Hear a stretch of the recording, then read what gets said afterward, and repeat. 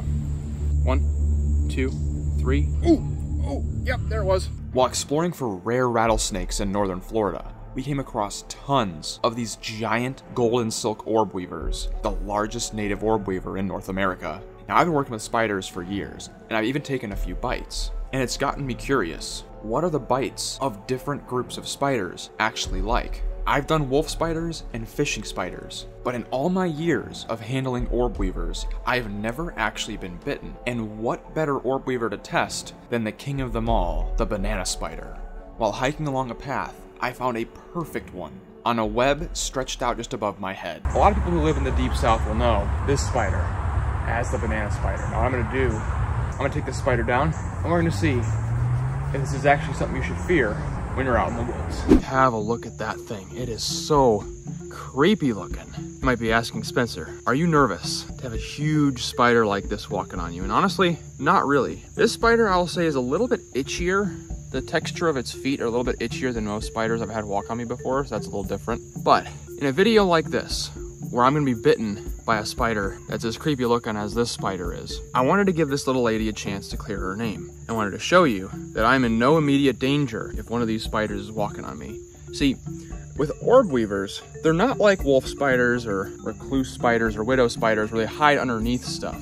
So bites from these spiders are not gonna happen when you're sticking your hands into a cabinet without looking or something. A bite from this spider is usually gonna happen outside. And it's gonna happen in basically one situation. Most people encounter orb weavers, just like this and many other species, because they spin their webs in large open areas. These spiders are hunting flying insects, and those big orb-shaped webs are designed to intercept the insects as they zip by. So large open spots are great for these animals to spin their webs. Where it becomes a problem for people is when you're out walking on a trail and you're not looking, you end up with one of these spiders right on your face.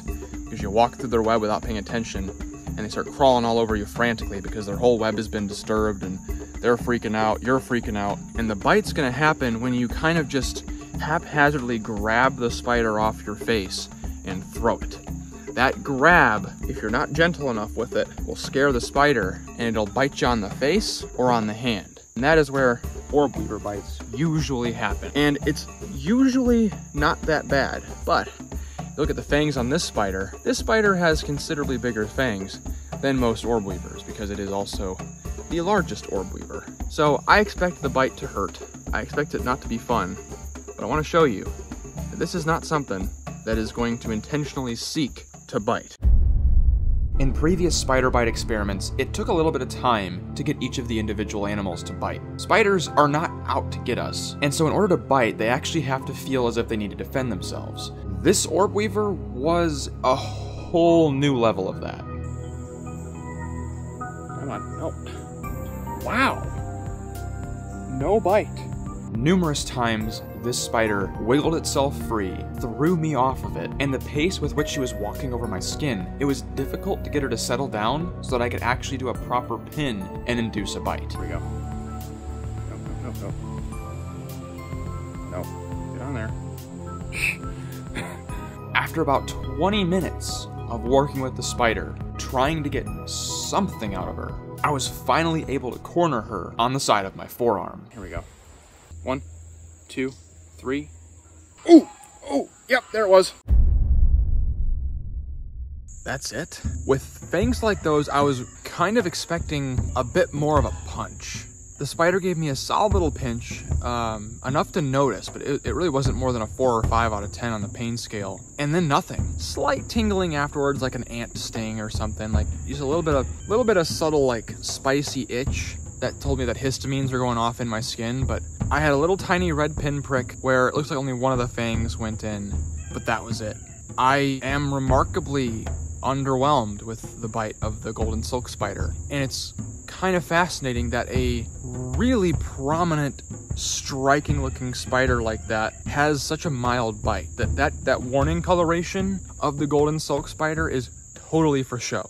I want to talk for a minute on orb weaving spider biology. There's a reason why these bites are not that serious. See, these spiders weave their webs in open areas in hopes of catching flying insects as they zip by. Think about a lot of flying insects though. They're usually smaller, more lightweight, and have more delicate bodies. A lot of the hardier beetles, larger moths, if a bird flies through that web, yeah, they're gonna get sticky web in their face, but they're gonna be able to shake that right off and get free. The spider's not gonna be able to eat that. Pound for pound, this is among the strongest material on the planet. And it's incredibly sticky. But because it's so thin and stretched so taut across these open areas, a lot of larger flying things can just break right through it or shake free. The millions of years that these spiders are evolving on the planet, their venom has only been needed for smaller, weaker-bodied flying insects, something that you wouldn't need an extremely potent venom for. And since amphibians, reptiles, and birds are all going to be too strong to get caught in the web, this spider doesn't need venom that acts on vertebrate animals. So a bite on a human, it makes sense that you'd feel the fang, you'd feel the poke, the pinch of the actual fangs, and a little bit of light tingling from whatever cytotoxic effect the venom actually has. But it makes sense that the bite is not serious at all, given the types of prey the golden silk spider is eating. And that is why, dry bite or no, I honestly don't think the bite of the golden silk spider or the banana spider is anything to really worry about.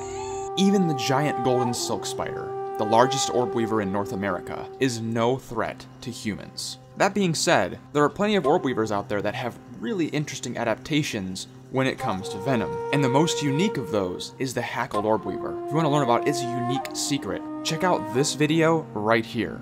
And until next time, don't forget to get outside and find your own adventure.